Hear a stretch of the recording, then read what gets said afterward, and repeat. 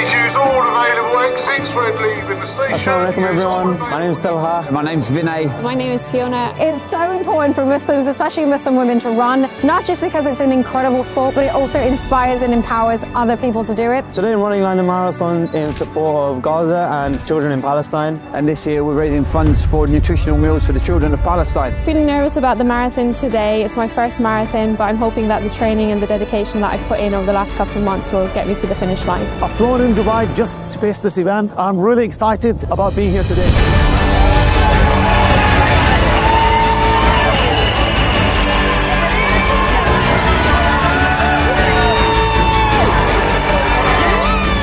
Say a few words, how'd you feel?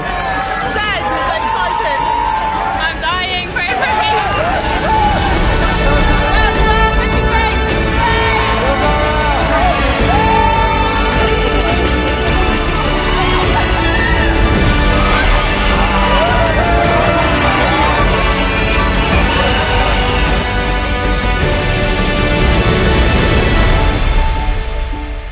So I've just ran 26.2 miles with the Muslim runners. It was tough, it was very tough. Emotional today. I was thinking of the children in Palestine. We're all here gathered in Trafalgar Square, celebrating, having a fantastic time. Seeing the Muslim runners, seeing people supporting from charity ride. I'm coming from New Jersey, from the United States of America. Me showing up on the start line is me being a role model to others around me. Massive congratulations to all of the Muslim runners who have taken part. Not just taken part, but also fundraised to support an amazing cause with Charity Right, a cause that we're incredibly proud to be supporting, providing school meals for needy children around the world. I feel absolutely amazing, honestly. I can't wait to do it all over again. Join us for 2025, inshallah.